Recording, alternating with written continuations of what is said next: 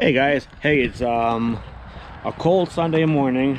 I think it's the last day of January today, and I figured I'd give you guys a little heads up on the a project that I've been doing. And you see here on the barn, you guys recognize that, but I ended up putting on an addition, and I figured I'd give you guys a quick tour. It's not quite finished yet. I still gotta do doors on the side. And what it is, it's 33 feet by 60 feet. And I'm gonna take a quick walk around.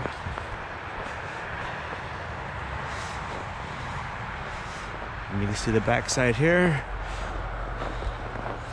You see up on top there is a door up on top right there.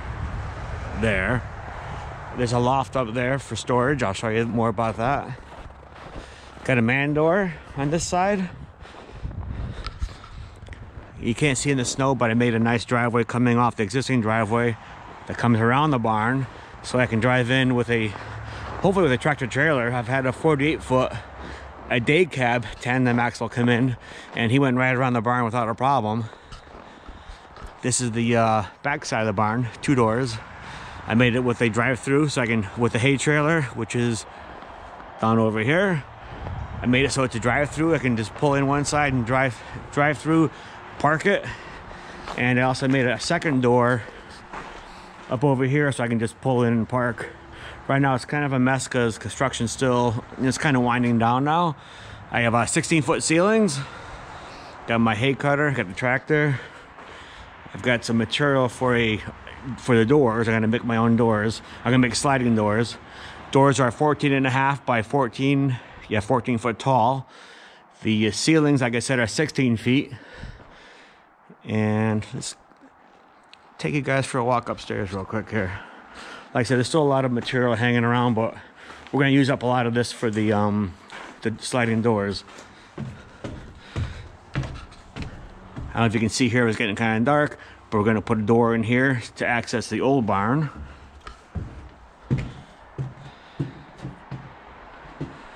And this is the view from the first part of the landing.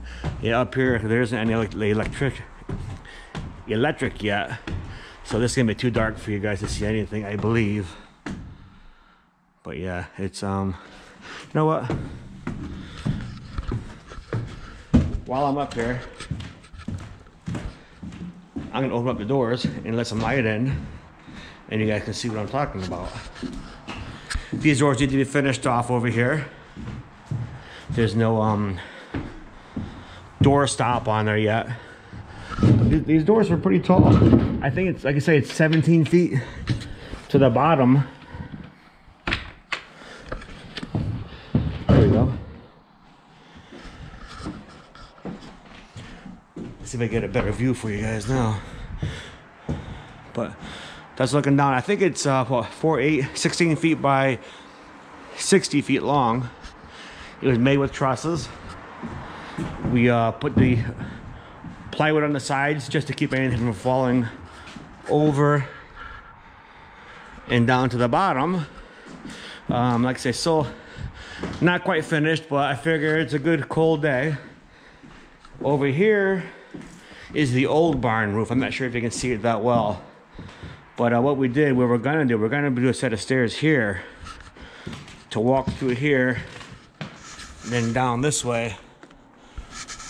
But in order to do that, I didn't have enough run for the stairs. I needed 18 feet and we didn't have it, so it made more sense to do it over here.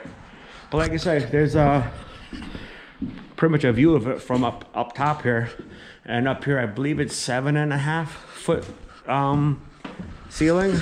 So anyways, kind of a quiet day. It's cold. It's gotta be 10 degrees today. Yeah, not much to do, and it's just too cold to do anything outside. We do have a lot of maintenance to do, not a lot, but preventive maintenance on the hay equipment for the upcoming season. But what I'm hoping to do while I'm up here is I'm hoping to store shavings up here for bedding. I made a few calls. If anybody knows of a company that sells them, you know, bagged, a plastic bag would be preferred because you can store it outside. but bagged in by the trailer load. I think it's 22 skids on the trailer. I think it's 1,040 or 1,080 bags per trailer. But that's what I'm looking for. If anybody has any leads on a shaving supplier, I'd like to talk to them, or send me, contact me down below, please.